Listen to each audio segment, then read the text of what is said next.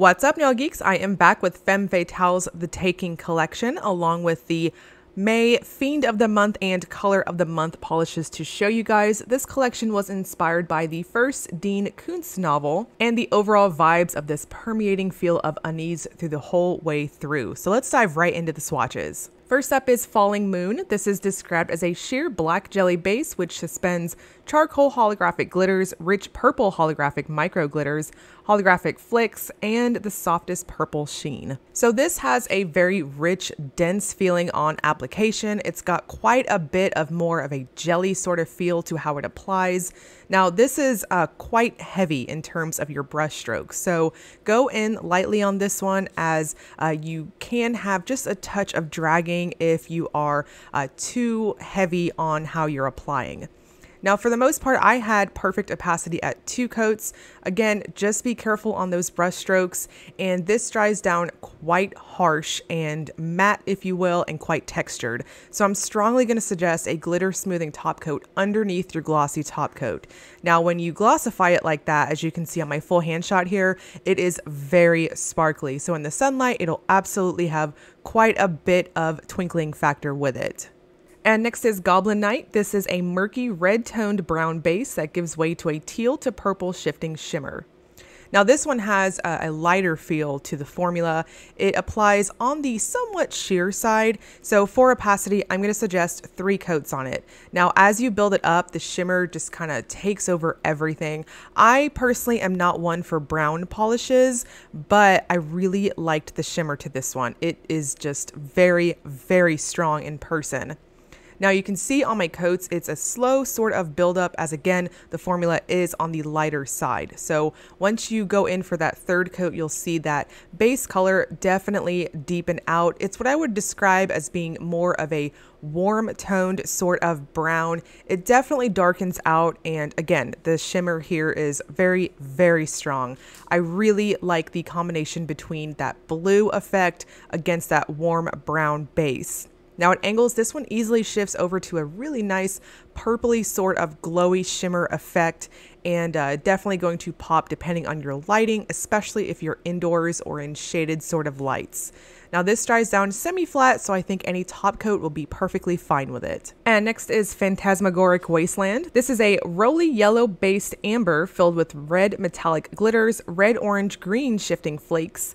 Now this one is very much a true sort of jelly, so depending on how you wear it, it's definitely going to be different on how the base color appears. So I think some of you may be able to get away with 2 coats on it, and it's going to be just a touch more of that lighter sort of burnt orange amber shade.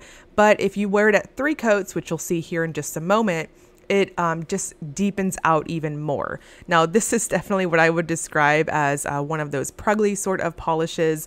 It's quite neutral in my opinion, and warm, and I think it's really going to play up against your skin tone. So if you have medium to deep tones or very warm undertones, I think it's going to play up against that.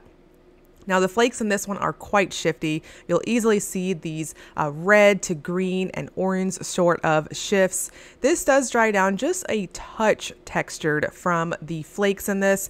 I don't think it's a super issue in terms of needing a glitter smoothing top coat, but it's definitely going to depend on how heavy you went on those coats. So I went in just a little more ham on my top coat and smoothed everything out. And next is Prince from Another Star. This is a nebulous thermal shifting from a dim magenta when warm to a deep purple toned blue when cold. Within is a smattering of black micro glitters and crystalline iridescent flakes shifting red to copper to green. So this is a very jelly-like, very squishy, and as you build it up, it's going to give you that juicy jelly sort of appearance when you finish off with a glossy top coat. Now this dries down flat, and which I'm always saying is indicative to thermals, but the glitters and the just smattering, for lack of better words, of the flakes in here might give you just a touch of texture. So again, it's going to depend on your preference. I did not use a glitter smoother on this one. I did go in just a touch thicker on my glossy top coat. So really going to just depend on how you apply, all that good stuff, and what glossy top coat you're using. Now for opacity, I'm going to suggest 3 coats on it, normal to light, as it does build up soft and gentle, but if you also go on to that 3rd coat, it's absolutely going to give you the most glitter payoff. So the iridescent flakes in this are quite strong in person, and those matte black glitters are quite dense as you apply as well. So no issues getting those out of the bottle, and the thermal effect to this one is quite strong, so I had no issues getting it to shift for me. The warm state is definitely this magenta sort of color, and the cold state is an absolute dark, kind of almost indigo sort of color. And next is Red-Eyed Scavengers. This is a vibrant magenta micro glitter with holographic flame. Within is a soft copperish glow. This is my favorite in the set. It is so pretty, and it definitely applies like a full coverage micro glitter. Now it starts off just a touch sheer, but when you wear micro glitters like this, I like to go in for that first coat and just kind of make it a foundation. When it dries down, it's going to dry down quite textured. And when you go in with your subsequent coats afterwards, you can use that texture to kind of build that foundation for your next coats. So for opacity on this one, I'm going to suggest between 2 and 3 coats, depending on the length of your nails. So if you have a free edge similar to mine, or longer even, then you're probably going to need a 3rd coat. This is so very sparkly in person, and it does dry down quite textured and very thirsty.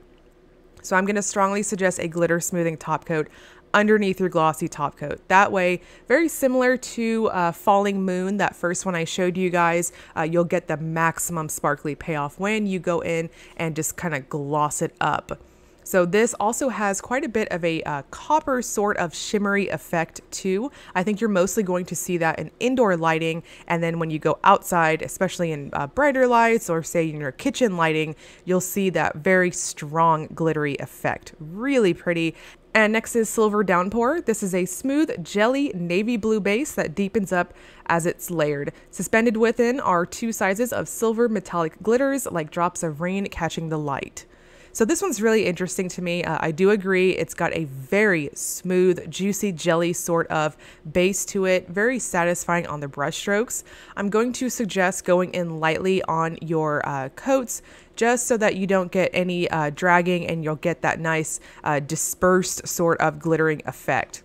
I do agree with the official description that the glitters are quite reflective. They're these really pretty, delicate sort of sparkly silver appearance, kind of like platinum flakes, if you will. And for opacity, I'm going to suggest between 2 and 3 coats. This is really going to depend as well on your free edge for how many coats you need.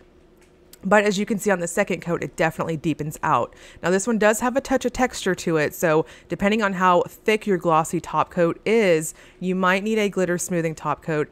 It doesn't need a lot, just a very thin coat. And next is Twilight Prevails. This is a blue toned purple base, which gives way to a radiant pink glow. Swimming within are holographic flakes and flecks of various sizes, catching the light and twisting this into a lovely shade.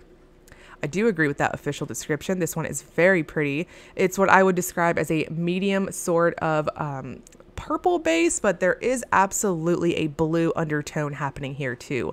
There's quite a bit of a holographic effect, and the shimmer is very strong. Now this has more of a crelly sort of formula to it, so there's just a touch of a squish factor, but it applies quite dense on the nail. For opacity, I'm going to suggest 2 coats on this one. Again, if you have longer nails than what I've got in the video here, you might need a 3rd coat, but this does build very quickly on the nail. Now it does dry down quite flat, so again, you're seeing a glossy top coat on my full hand shot.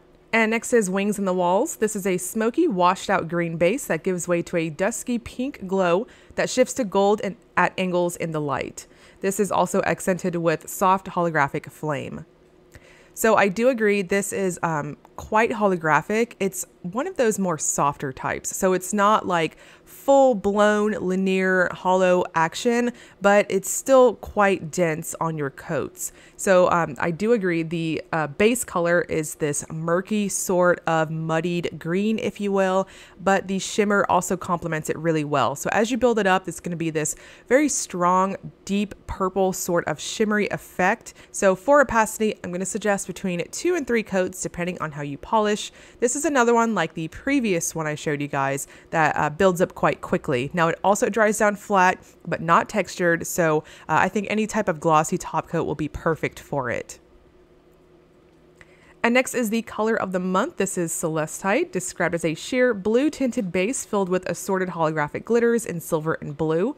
This also has luminous white golden shimmers and iridescent glitters. This is part of the donation series for this year, and $2 of every bottle for direct sales will be donated to the EveryMan Foundation. I'll have more information on that in the description box.